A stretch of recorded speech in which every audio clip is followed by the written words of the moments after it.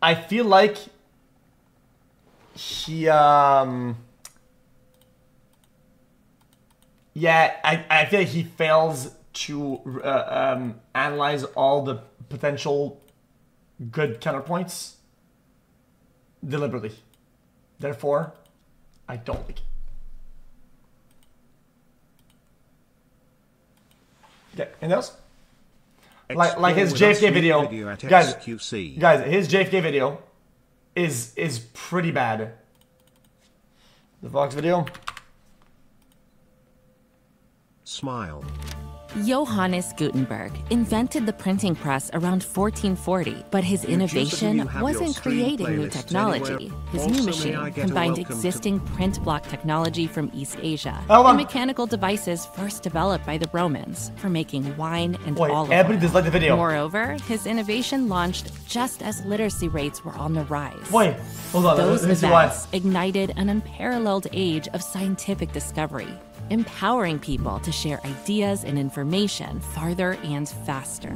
Textbooks, newspapers, and even the internet have their roots in Gutenberg's printing press. But even he couldn't have imagined the legacy his inventions would leave, for better or worse. Today, businesses are primed for advancements in AI to improve how we work, live, learn, and connect. So what can society learn from the genesis of Gutenberg's press as AI makes its mark on the future? Like the Gutenberg press, AI is... Wait, is that an ad?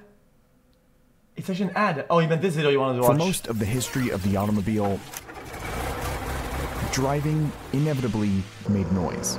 That's important. Combustion engine, did you notice that making noise is important both for the driver and the pedestrians and the other drivers? Making noise in a car is very important. Fume exhaust, vibration, the combustion of fuel itself, all made noise. Car makers spent decades trying to reduce that noise, but could never really eliminate it. And then, one day, driving didn't need to make much sound at all. Electric vehicles are quiet. Electric vehicles are quiet. What does an electric motor sound like? The problem is, the world we built around the automobile relies on sound. For drivers expecting audible feedback. Culturally, we know that a car produces sound. And for pedestrians and cyclists listening for cars. That absence of sound could make it dangerous as well. We need our cars to make noise. Or at least we expect them to. But that noise could be anything. Chad, I'm gonna do the chat. Maybe I'm wrong. I think there was a problem with like the Rolls Royce or something like that, where it was too quiet and they had to add like artificial noise. So what should it be? What was that? Was in the car? 28 months away. On the inside, yeah. Starting in 2019, regulators in the European Union and the US started requiring EVs and hybrids to play sound while they're in use, from hidden speakers called an acoustic vehicle alerting system. Oh, like a whistle. There are different standards around the world setting the rules for those sounds, and while they don't dictate exactly what the sounds should be, they each basically work by a common set of rules that sound designers have to follow. You can get creative, but not that creative, I guess. The first parameter is sound pressure, or volume. It's interesting. I like it. I like learning about the world. Reach minimum decibel levels. Gulp 24. This makes sure people can hear the vehicle without it being too disruptive. That volume has to increase as the vehicle goes faster, until, at speeds over 30 kilometers per hour, the noise of tires on pavement and wind against the car body become louder than the AVAS, and the AVAS can slowly fade out. As vehicle speed changes, there are also regulations for the AVAS to shift in pitch. Higher pitch as the vehicle speeds up, and lower pitch as it slows down. Chat. This makes sure... Watch out when you reverse the car, it doesn't... The passerby have an idea of a vehicle's speed just by hearing it.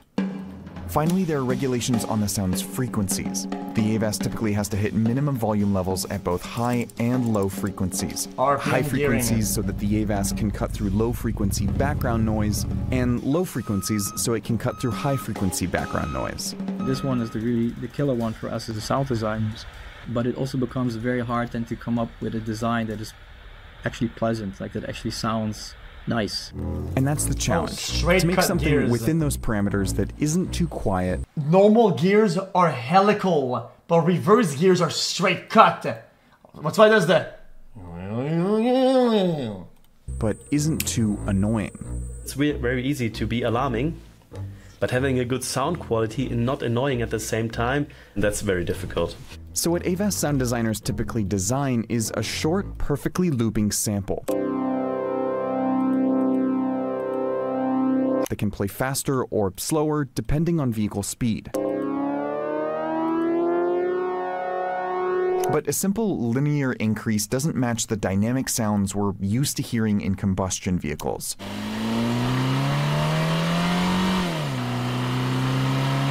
A simple pitching loop, it's very predictable. It sounds very linear, it sounds very, uninteresting, it sounds very artificial. So it's like when you have an LP player, for example, and you spin it faster, for example. When you pitch it too fast, it sounds weird, it sounds artificial.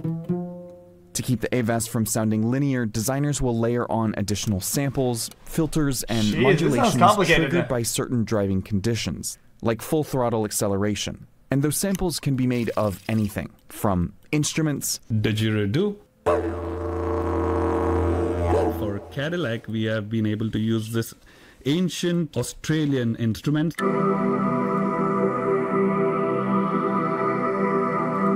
to entire orchestras. So this is quite literally the score of a driving sound. And they can even be inspired by combustion engines. There's a name for that last one, skeuomorphism, where a design resembles its real-world counterpart. Like early electric lights that mimicked the candles that came before them, or early mobile apps that mimicked the look of the objects they replaced, as a way to transition into a new era of technology. There's this patent from the very early 1900s. Let's put half a horse on the front of the vehicle. That makes sense! Like a horse, because that's what the people are used to. Electric vehicles don't need to make noise, but they do need to bridge the gap from cars that do to a future that sounds different. And that's what these designers it has to adapt. What should that transition sound like?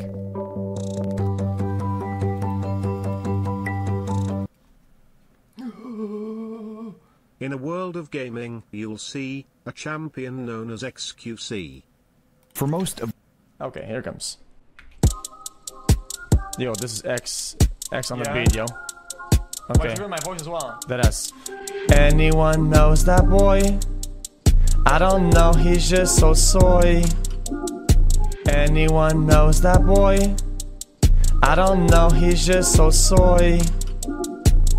Again, that was pretty good. Cool.